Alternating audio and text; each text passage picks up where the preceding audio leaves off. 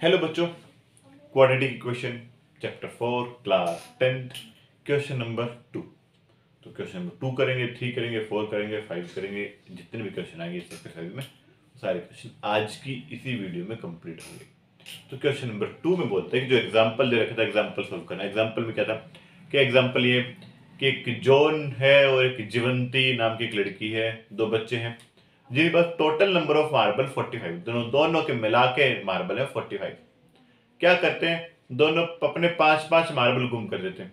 5-5 marble गुम करने के बाद जो उनका जो जितने बचे मार्बल है उन मार्बल का जो प्रोडक्ट बना वो 124 बना। और हमें बताना उनके पास कितने कितने मार्बल थे। देखते हैं क्या हुआ। क्वेश्चन में क्या है भाई, मैं लेट करता हूं जॉन के पास, late John has x marble. Question जो है, जो क्वेश्चन वो स्क्रीन पे दिखाई देगा। जॉन के पास है एक्स मार्बल्स, मेरे पास एक्स मार्बल्स हैं, शायद यहाँ दिखाई नहीं देगा, थोड़ा सा नीचे लिखते हैं इसको। लेट कर दो, late John has x marbles. अगर जॉन के पास एक्स मार्बल्स हैं तो जो जीवंती है, जीवंती हैज 45 माइनस एक्स मार्बल्स होंगे ना। एक्स भाई टोटल मिला के ना, जॉन के पास और जीवंती के पास दोनों के पास मिला के 45 मार्बल है। 45 में से कुछ इसके पास बचे हुए इसके पास है, जीवंती के पास है। अब they lost 5 marbles, they lost 5 marbles, दोनों 5-5 मार्बल्स गुम कर देते हैं। तो बचेंगे कितने? लेफ्ट मार्बल्स, लेफ्ट मार्बल्स कितने बचे? जॉन हैज एक्स माइनस 5, जितने थे उसमें 5 माइनस हो गए, ठीक है। और जीवंती के पास, जीवंती has 45 minus x minus 40 minus x, इतने मार्बल इनके पास बचे। अब कंडीशन क्या है, ये कि जितने मार्बल बच गए इनका जो प्रोडक्ट है वो है 124, वो 124 है। और हमें बताना है कि भाई इनके पास कितने कितने मार्बल थे। तो भाई मैं क्या करूं, मैं यहाँ से x की वैल्यू निकालूंगा। x क्या है, मेरे जो के पास मार्बल है और मुझे जीवंती के पास माँ के भी पास मार्बल पता चल जाएंगे। तो बनाते हैं क्वाड्रेटिक इक्वेशन और इसको आगे सॉल्व करते हैं।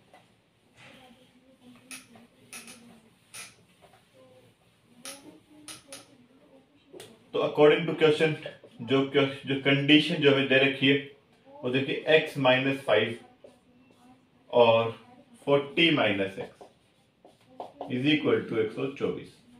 ये कंडीशन गिवन है, ये कंडीशन हमें गिवन है और बताना है कि कितने कितने मार्क्स। इसको मल्टीप्लाई करें, मल्टीप्लिकेशन आती है, डबल ब्रैकेट की multiplication. x 40 minus x minus 5 40 minus x is equal to 124। क्या होगा?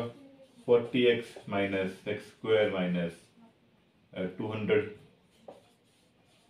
Plus 5x is equal to 124। Solve कर लें इसको, ठीक है। सॉल्व करें, 40x प्लस 5x 45x होगा, minus x square plus 45x minus 200। ये अगर इस साइड आ जाए तो माइनस का ही हो जाएगा और माइनस कितना हो जाएगा? 324 हो जाएगा इज इक्वल टू 0। क्या करते हैं भाई, गड़बड़ है ना। ये हमारा नॉर्मली क्वाड्रेटिक इक्वेशन पे मैच नहीं करा, ये हमारा पॉजिटिव है तो इसमें पॉजिटिव रखता हूँ। एक्स स्क्वायर तो मैं क्या करूँ, सबके साइन चेंज कर दूँ। X square minus 45x plus 324 और 0 तो 0 रखे, 0 प्लस माइनस में कुछ नहीं रहता, 0 इज 0। ये हमारी बनी क्वाड्रेटिक। अब इस क्वाड्रेटिक इक्वेशन को सॉल्व करना है। क्वाड्रेटिक इक्वेशन को सॉल्व करेंगे और बताएंगे एक्स की वैल्यू कि इसके पास कितने मार्बल्स। देखते हैं, क्वाड्रेटिक इक्वेशन सॉल्व करूं। इक्वेशन क्या बनी? X square minus 45x plus 36 नहीं क्या था, प्लस कितना 324 324 इज इक्वल टू 0। इसे सॉल्व करते हैं। सॉल्व करने पे हमें क्या मिलेगा x², फिर -45 मतलब किन दो नंबरों को मल्टीप्लाई करूं तो 324 आ जाए, और ऐड करूं या माइनस करूं तो ये आ जाए। तो पहले बताया अगर यहाँ प्लस है तो हमें जो दो नंबर हमें मिलेंगे, जो नंबर मुझे सोचने हैं ना, हम क्या करें, स्प्लिटिंग द मिडिल टर्म को स्प्लिट करना है। स्प्लिट करना मतलब इसको तोड़ना है कुछ नंबर्स में, उन नंबर्स को अगर मैं जोड़ूं तो ये आए, मल्टीप्लाई करूं तो ये आए। तो वो जो नंबर है वो जोड़ने भी पड़ सकते हैं, मुझे घटाने भी पड़ सकते हैं। अगर यहाँ प्लस है तो उन दो नंबर को मैं जोड़ूंगा, ऐड करूंगा। यहाँ प्लस है तो दो नंबर ऐड होंगे, यहाँ माइनस होता तो दो नंबर वो माइनस होते।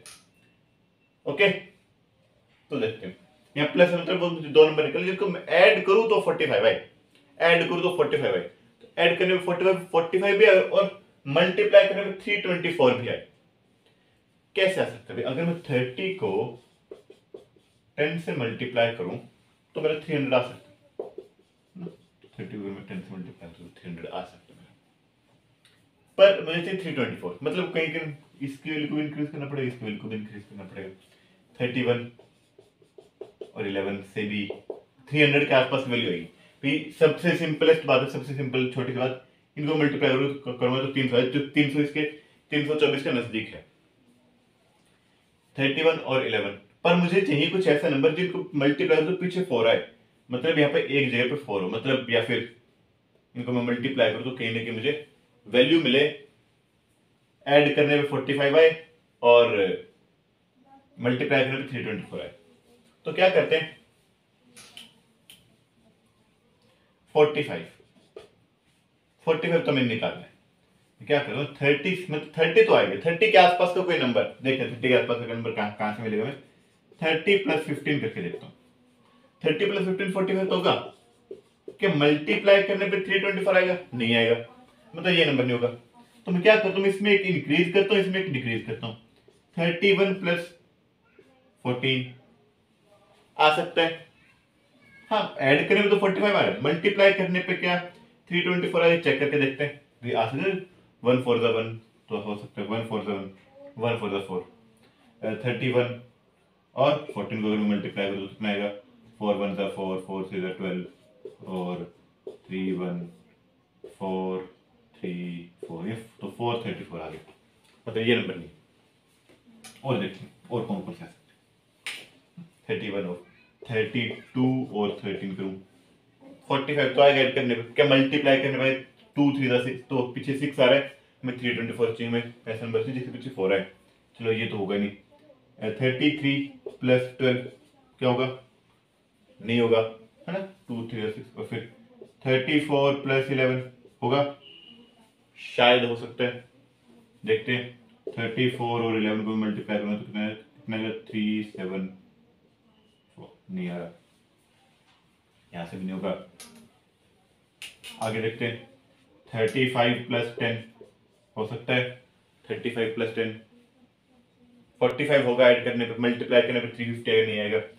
36 + 9, हाँ यहाँ आ सकता है क्या, देखते हैं।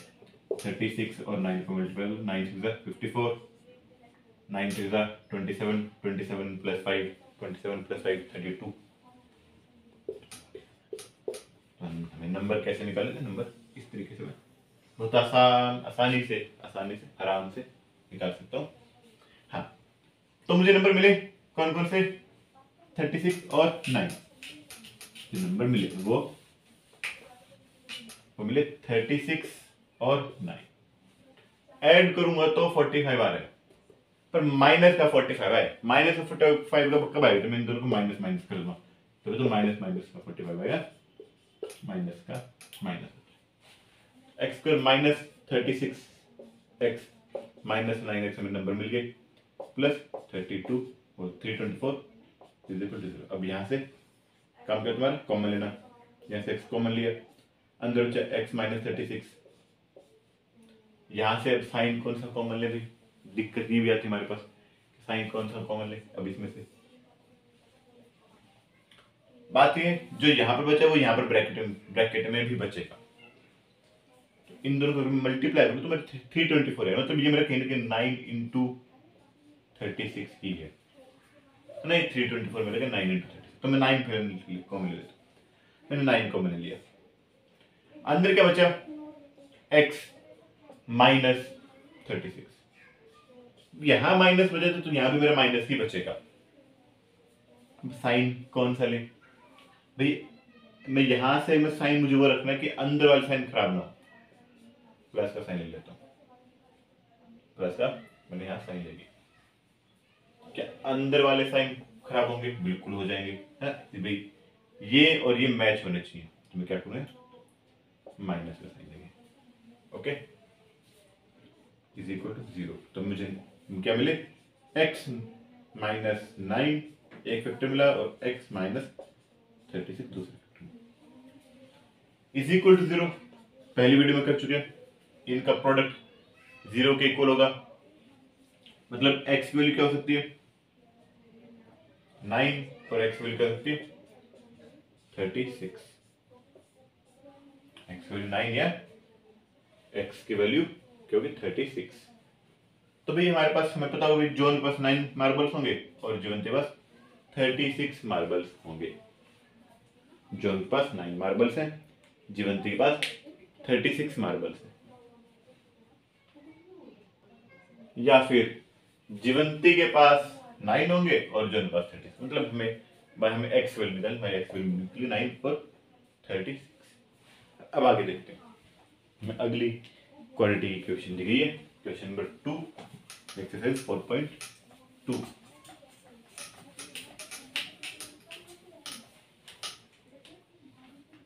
क्या क्वेश्चन नंबर 2 या 3, क्वेश्चन नंबर 3 में क्या बोलते हैं कि the some of two consecutive integers है ना, द सम ऑफ नंबर्स, अच्छा find two numbers whose sum is 27, find two numbers whose sum is 27 and product is 182. Okay, find two numbers whose sum is 27 and product is 182। दो number निकालने जिनका सम तो 27 है, जिनका सम है 27 और प्रोडक्ट है 182, इसमें दो नंबर्स निकालने, कैसे निकलेंगे, वही लेट उनमें से एक नंबर हमारा x होगा, हम मान लेते एक नंबर हमारा उनमें से, let one number is let a number let a number is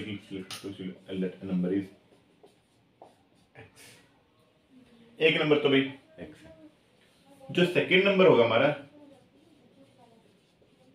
वो क्या हो जाएगा 27 माइनस x, इन दोनों का सम 27 है, तो एक तो x है, दूसरा 27 माइनस x है। अब बोलते प्रोडक्ट भी दे रखे हैं इनका, प्रोडक्ट क्या मल्टीप्लाई करना दोनों को, the x into 27 minus x is equal to 182, ये प्रोडक्ट दे रखे हैं। अब इसको सॉल्व करते हैं, क्वाड्रेटिक इक्वेशन यहां से बनेगी और इसको सॉल्व करेंगे तो क्या बनेगी क्वाड्रेटिक इक्वेशन, x क्या 27x ना, इसको मल्टीप्लाई करूंगा तो 27x minus x square is equal to 182, क्योंकि माइनस एक्स स्क्वायर भी जनरल फॉर्म में लिखते हैं, plus 27x minus 182 is equal to 0, solve कर दो, मतलब साइन चेंज कर दो, पहले साइन चेंज हो गए, तो x square minus 27x plus 182 ये बनी। इसको सॉल्व करेंगे फिर इस तरह से जैसे अभी भी किया था, इसको मिटा देता हूँ एक बार, बोला इक्वेशन में याद रखिए x square minus 27x plus 182, x square minus 27x plus 182 is equal to 0। जैसे पिछला क्वेश्चन सॉल्व किया था वैसे इसको भी सॉल्व करेंगे, कैसे होगा 182 182 मतलब भाई अगर मैं मल्टीप्लाई करूं 18 को 10 से मल्टीप्लाई करूं तो मेरा 180 आएगा। एक नंबर 18 के आसपास आ सकता है, एक नंबर जो वो मेरा 18 के आसपास आ सकता है। और दूसरा नंबर भी देखते हैं। अब भी क्या है, फिर से वही नंबर आ गया, यहाँ प्लस, मतलब मुझे दो नंबर निकालने, ध्यान से सुनो, यहाँ प्लस आता मतलब यहाँ से मुझे दो नंबर निकालने जिनको मैं ऐड करूंगा तो 27 आएगा और मल्टीप्लाई करूंगा तो 182 आएगा, मतलब ऐड करना है।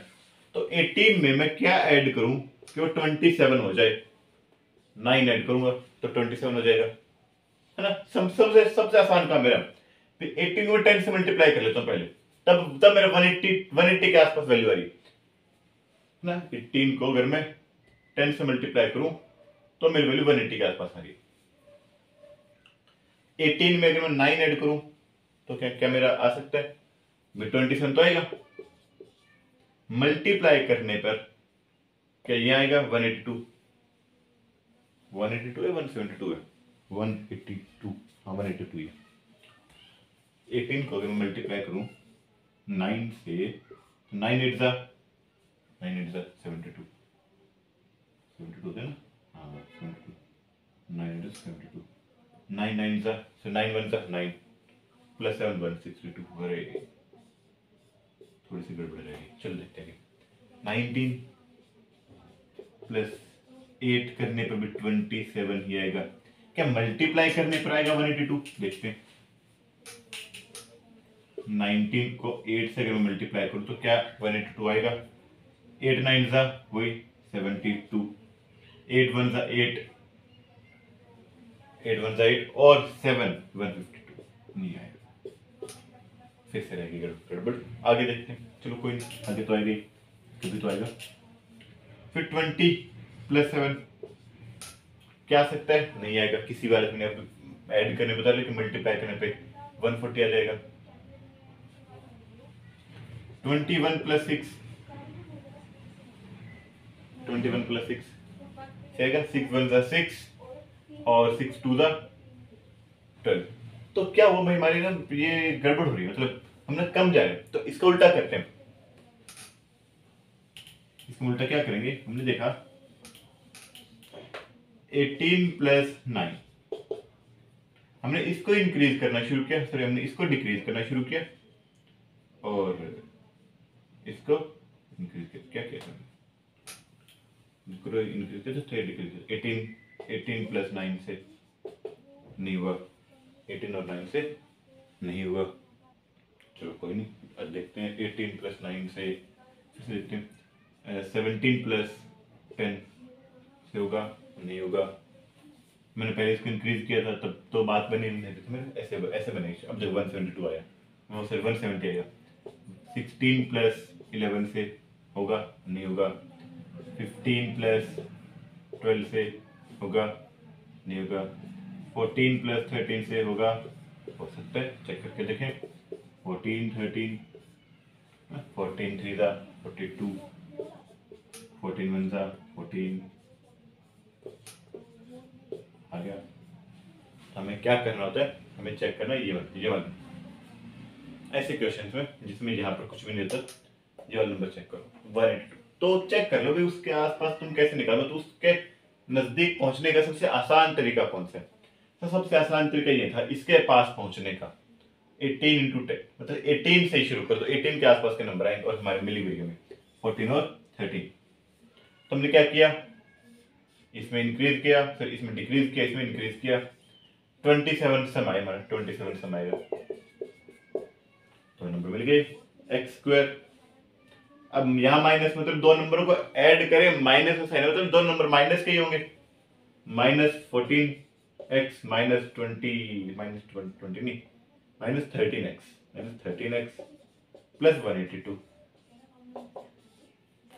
यहां से x को मिले, अंदर बचे x -14, यहां से क्या कॉमन भाई 182 मेरा 14 इंटू 13 तो है, 182 क्या है 14 इंटू 13, तो 13 आ जाएगा बाहर, 13 कॉमन क्या लेंगे, कोई माइनस, जैसे पिछले क्वेश्चन लिया था अंदर क्या बचेगा x माइनस 14, तो क्या x माइनस 14 और x माइनस 13, तो मैं x की दो वैल्यूज मिल गई 14 और 13, तुम्हारे जो दो नंबर होंगे वो क्या होंगे 14 और 13 ही होंगे।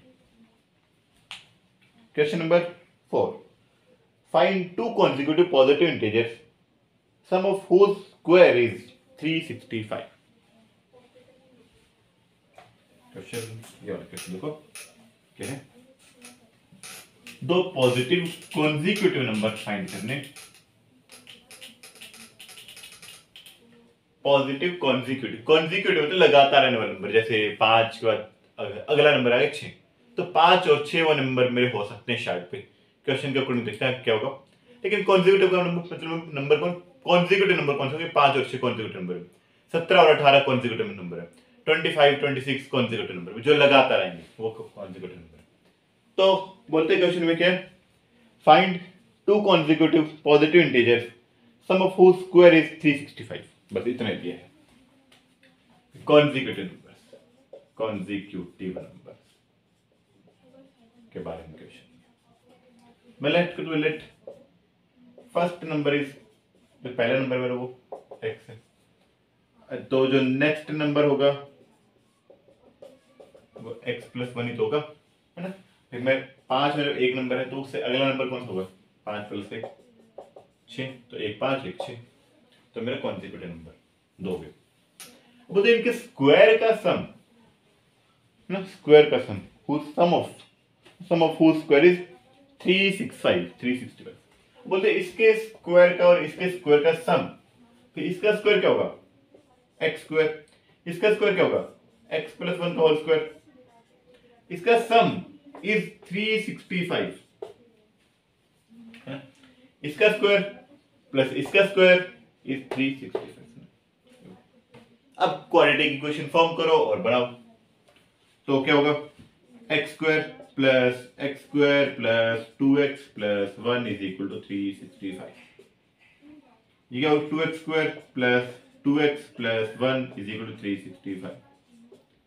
अंदर आ जाएगा 2x²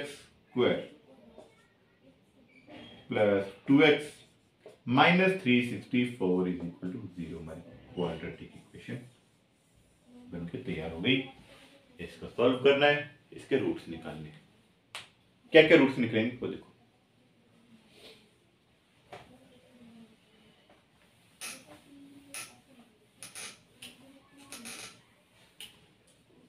क्वेश्चन है 2x² + 2x - 364 = 0।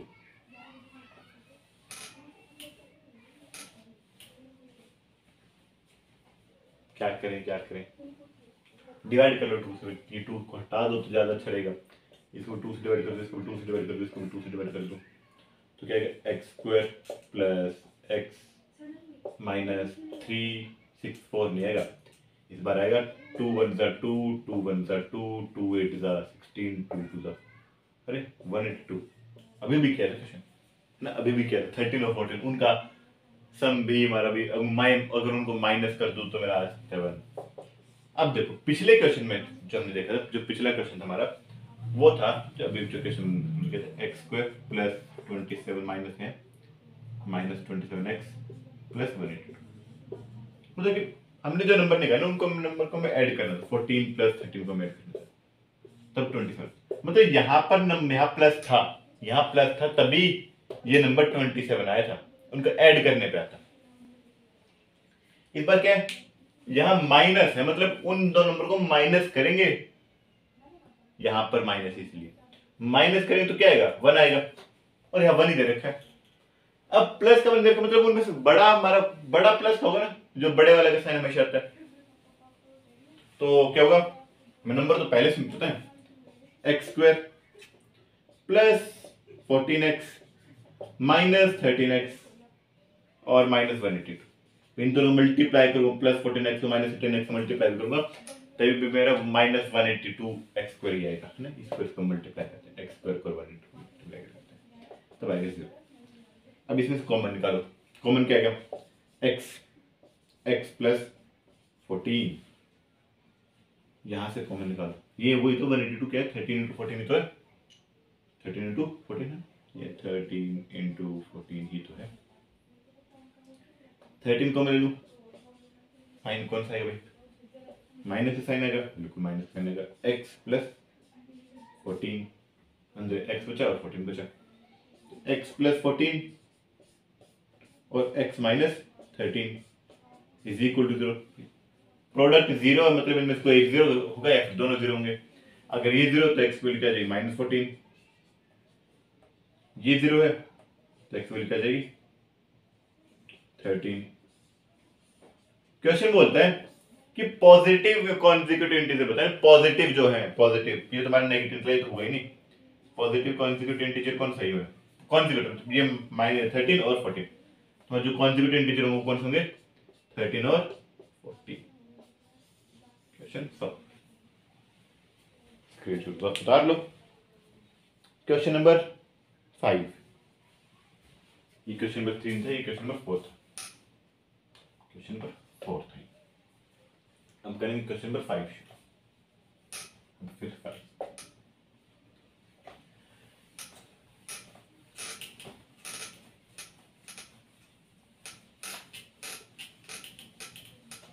क्वेश्चन नंबर 5 है, the altitude of right angle triangle is 7 centimeter less than the base. If the hypotenuse is 13 centimeter, find the other two sides. जो एल्टीट्यूड है वो 7 सेंटीमीटर कम है बेस से और hypotenuse दे रखा 13। तो एक ट्राइंगल हमारे पास, इसका जो एल्टीट्यूड है वो, ये जो एल्टीट्यूड है ना, जिसकी हाइट है ये 7 सेंटीमीटर कम है इसके बेस से। अगर बेस इसका 20 है तो एल्टीट्यूड इसका 7 होगा, है ना, 7, अगर इसका बेस इसका 20 है तो एल्टीट्यूड इसका 13 होगा, 7 कम, 20 से 7 कम, और हाइपोटेन्यूज तो दे रखा 13। इसको मैं अगर x मान लूं तो ये मेरा x माइनस 7 हो जाएगा, या फिर मैं ये भी बोल सकता हूं जो बेस है वो एल्टीट्यूड से 7 ज्यादा है। अगर मैं एल्टीट्यूड को x मान लूं तो मेरा बेस का जो x प्लस 7 हो जाएगा। तो कोई भी कंडीशन ले सकते हैं, ये वाली कंडीशन ले लो या फिर ये वाली कंडीशन, पहले तुम बेस को बोल लो या पहले परपेंडिकुलर बोलो, एल्टीट्यूड बोलो। यहां से हमें पता है पाइथागोरस थ्योरम क्या है, h² is equal to p² plus b²,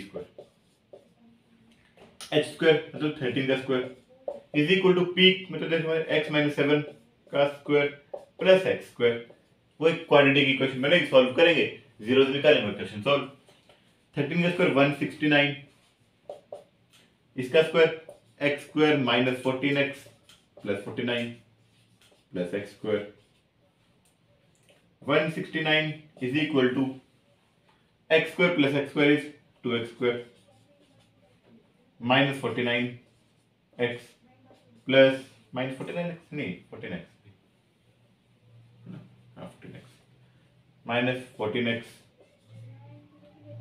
plus 49, पूरा सोल्व करें इसको, क्या 2x² minus 14x plus 49 minus 169 is equal to 0। इसको उठा के यहां रख दिया चुपचाप,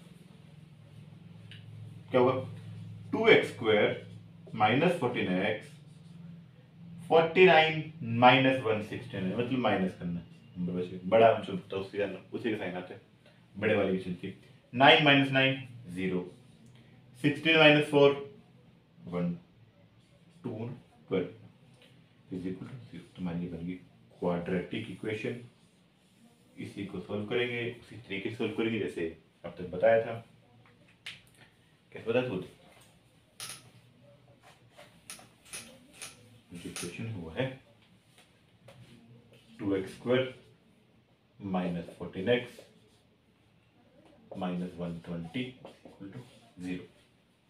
मेरी क्वेश्चन मिट गई, गायब हो गई। तो क्या करना है इसमें, 2 से मैं डिवाइड करें, आसान भी, नंबर छोटे हो जाए, छोटे नंबर को कैलकुलेट करना आसान होता है। ये हो जाएगा x square minus 7x minus 60। इस बार क्या करें, यहाँ माइनस मतलब 2 नंबर निकले, जिनको माइनस करेंगे तो आएगा, जिन नंबर को माइनस करूं तो क्या आएगा 7। 2 नंबर से निकाले जिनको माइनस करेंगे, यहाँ माइनस है इसलिए उन नंबर को माइनस करूंगा तो मेरा 7 आएगा, और बड़े वाले नंबर का साइन मेरा माइनस का क्योंकि यहाँ माइनस है। ओके, ये समझ में आया।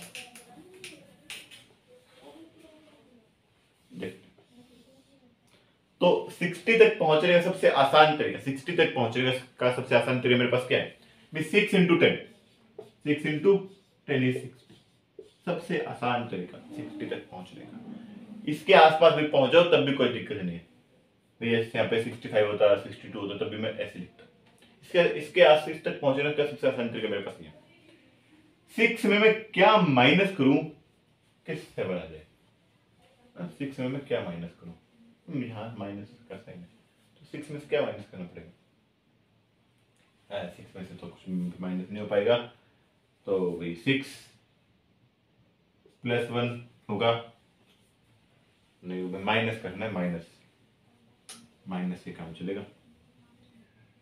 तो देखते भाई ऐसे तो नहीं होगा, 7 इसे एक नंबर बढ़ा ले लेता हूँ, 7 प्लस 0 या 7 माइनस 0 नहीं हो पाएगा, फिर 8 माइनस 1 क्या 60 आएगा, नहीं आएगा, 9 माइनस 2 आएगा, नहीं आएगा, 10 माइनस 3 आएगा, नहीं आएगा, 11 माइनस 4 नहीं आएगा, 12 माइनस 5 आएगा, 12 5 जा 60 और 12 minus 5 is 7।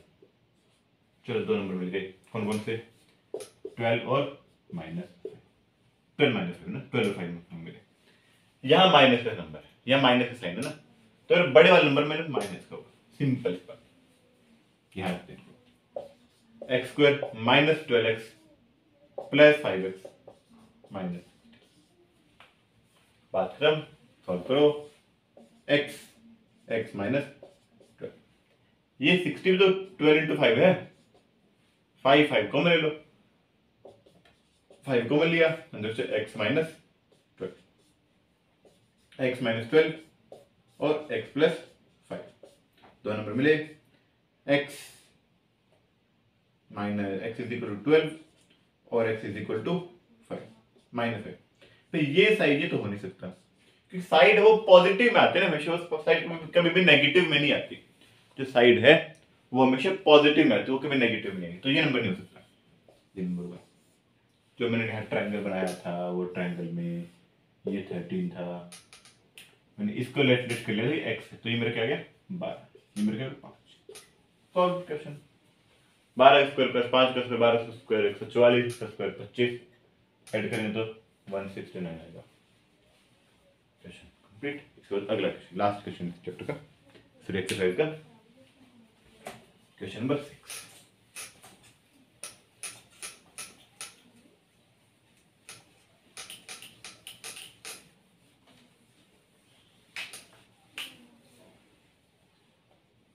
Question number 6, question number 6 में क्या कहता है, अ कॉटेज इंडस्ट्री, एक छोटे मोटे कोई इंडस्ट्री, एक फैक्ट्री है जो प्रोड्यूस करती है certain number of poultry articles in a day, तो हर रोज कुछ न कुछ सामान बनाती है एक factory. It was observed on a particular day that the cost of production of each article, क्या बोलते हैं, क्या ऑब्जर्व किया गया कि किसी भी दिन जो कॉस्ट है प्रोडक्शन की, और मतलब प्रोडक्शन मतलब हर आर्टिकल की जो कॉस्ट है वो कितनी निकली, 3 ज्यादा निकली कि जितने नंबर ऑफ क्या लिखा है, each article was 3 more than twice of the number of article produce on that, मतलब जितने भी आर्टिकल बने उसे डबल और फिर 3 ज्यादा, मतलब मान लो भी 100 आर्टिकल बने, 100 आर्टिकल एक 100 चीजें बनी किसी भी फैक्ट्री में, तो एक सामान की जो एक चीज जो बनी होगी उसमें, मान लो भी टेडी बियर की कोई फैक्ट्री है, तो 100 टेडी बियर वो एक दिन में बनाती, उसने एक दिन में 100 टेडी बियर बनाए, तो एक टेडी बियर की जो कीमत हो या जो कॉस्ट होगी वो क्या होगी, 203 रुपए होगी। 100 बने, 100 का डबल 200 और उसमें 3 ज्यादा, तो एक टेडी बेयर की कीमत कितनी? 203 रुपए होगी। कुछ ऐसा बोले इसमें। If the total cost of production on that day was 90 rupees, total cost का जो प्रोडक्शन है, जो टोटल जो सारा जो 100 सामान जो 100 टेडी बेयर बने उनकी सबकी कीमत 90 रुपए बता दी। तो पूछा था find the number of articles produced and cost of each article. तो मैं ये बता, तो कैसे बताएंगे? मैं लेट कर लेता हूं। लेट क्या लेट करें? हम लेट करते हैं कि उस दिन कितने नंबर ऑफ आर्टिकल बने, कितने आर्टिकल बने। Let number of articles produced x, उस दिन एक्स नंबर ऑफ आर्टिकल्स हमारे बने होंगे।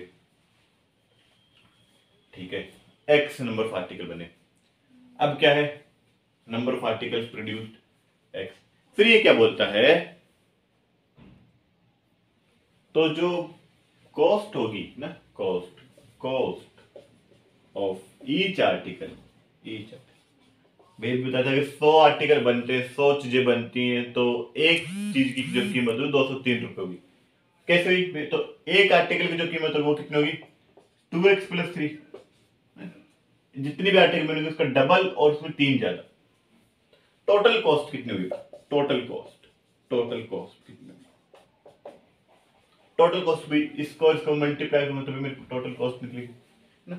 अगर एक सामान की कीमत 5 रुपए है और 10 सामान है मेरे पास, तो टोटल कीमत कितनी हुई? टोटल पैसे कितने लगेंगे? 50 रुपए। 10 × 5 ऐसे। ये एक की कीमत है, ये टोटल है, तो ये और ये मल्टीप्लाई करूंगा तो मुझे टोटल कीमत मिल जाएगी। तो x × 2x + 3, ये क्या होगा? 2x² + 3x। ये 90 दे रखी थी, ये 90 की क्वाड्रेटिक इक्वेशन बन गई। सॉल्व करेंगे फिर, बन गई ना। 2x² + 3x - 90 = 0। इसको भी सॉल्व करेंगे। ये कैसे सॉल्व होगी?